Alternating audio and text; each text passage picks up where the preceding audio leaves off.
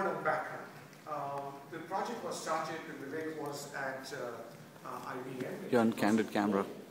And Vivek's holding the camera right now. Yes. Pointing at you, it's pointing at me. Right. And it was started in the context of a project funded by DARPA for building very large computers and also very usable programming models for such large computers.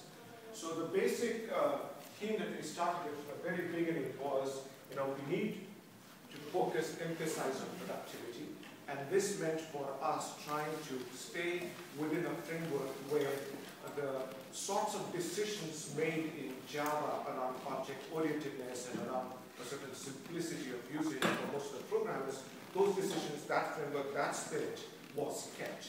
But at the same time, the main goal is really to get performance on multi-core, performance on scalar computations, performance in the context of being able to run your code on top of various heterogeneous accelerators like GPUs and so on. So what the language does is, in the context of a Java-like system, it provides the ability to specify fine-grained concurrency, so very different concurrency computation model than Java. Importantly, the ability to distribute your computation across large-scale clusters. And this brings, to support this, there are a few constructs within the language. This is probably one of the most novel features of this language compared with various other language efforts that people are involved in right now. Single programming model for computation offload.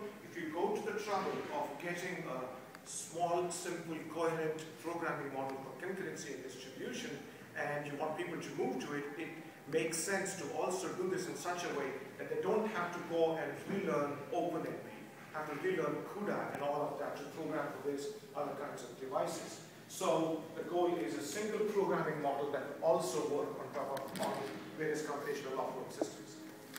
An important point where we are not where we want to be, but we are working on this, is interoperability with Java. And so the key question to ask is, what are the kinds of programmers that X10 is targeted for? So clearly, those people who have access to large machines and wish to run computations on large machines and not descend to an MPI-like system, for them, X10 should be a very good choice.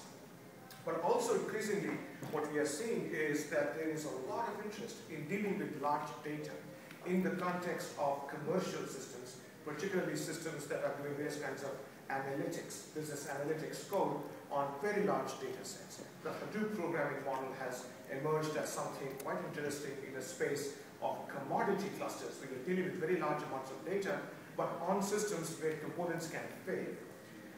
And X10, we think, can address some of the needs, particularly for iterative, computation-intensive workloads in that space, while not quite going all the way where Hadoop is, in order to be able to deal with network systems with thousands of nodes, built with commodity stuff, so where the mean time to failure is extremely small, and so you really have to take failure into account. X10 today does not take failure into account, but perhaps that is the direction that we will go in the future. Okay. So this is the canonical nutshell slide that tells you what the model is. It's called the EPGAS model, the asynchronous partition global address space, but that's a mouthful. All that ends up meaning is this, that there is a notion of your computation running on, instead of a single node, instead of a single JVM, a single process, think of it as running on a collection of processes. And so each of those is called a place. So here is one, here are others. Each of those looks somewhat like a JVM. You've got multiple threads of control, and these are executing a potentially large number of activities. Think of activities as fine-grained concurrent executions. And importantly, what is going on is that you have a global address space. So this means it is possible for an object sitting in one of these places to be able to reference an object sitting somewhere else. Now, referencing is the key step. Based on that, you can do various things. It turns out in X10 we went down the path of saying what you can actually do with it is one thing. It's not that you can read and write the stuff at the end of this pointer. What you can do is you can spawn an async, an activity to go off to the other end. And now, of course, that activity, once it's there, it can read and write and so on. So it's a particular take on what a cluster computation model should look like. The whole language is built around these notions of the way you go to another place is by executing an add statement.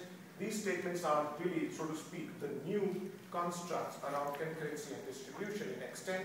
Async S says execute S in its own separate flow of control. AtchPS says please move from where you are, go to the place P, execute S. It is synchronous, you don't go to the next step until you come back from the AtchP. That's what this says. Atomic says please execute this in a single step.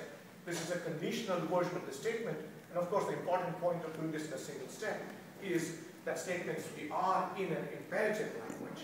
So statements do have side effects. They mutate shared locations, and therefore atomicity control is a really critical aspect of how you program such a system.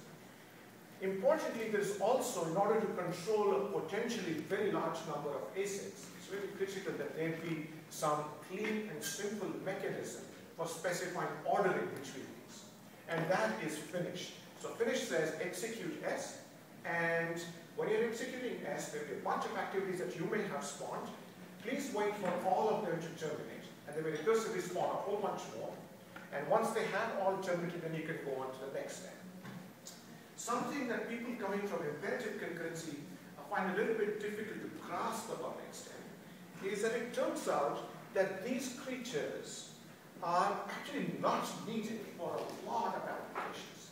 In other words, you can take a lot of your code and concurrent and parallelize it in such a way that is essentially disjoint concurrency. And you can express that disjointness statically using the control constructs. So you can express it essentially, think of it as you have a finish within which you have asyncs.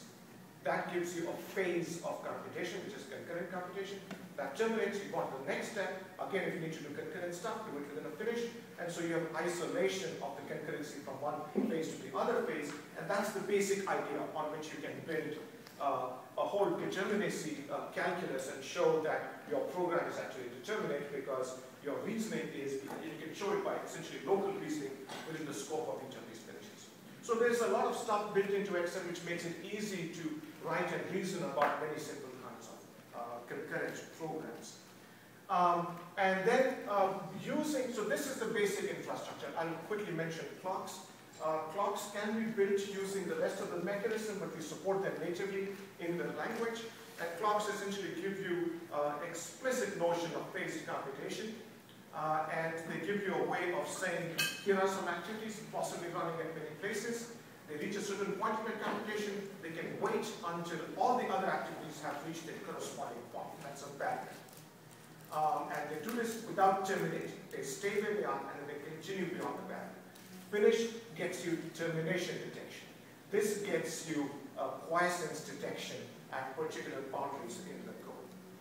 Now, this is the concurrency part, and this is more or less the central new aspects of X10 as a concurrent programming language.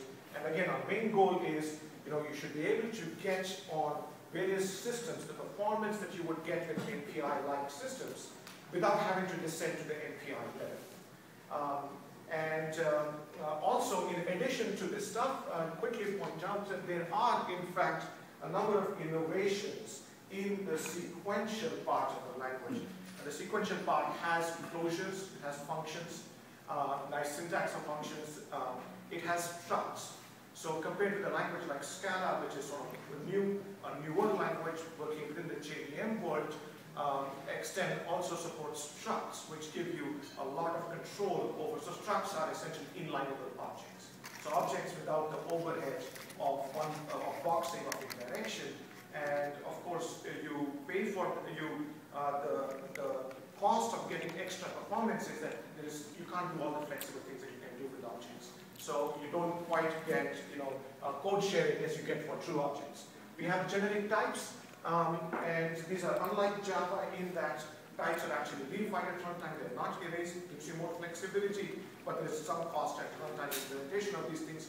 We have constrained types, and these have to do with being able to describe types and actually relate values. So you can say that a matrix is an n by n matrix in your type system. And a type system can check, given the assertions that you provide, given the types that you provide in your methods, that you are multiplying an m by n matrix by an n times k matrix, and those two n's are the same. So you get that flexibility with it, the sequential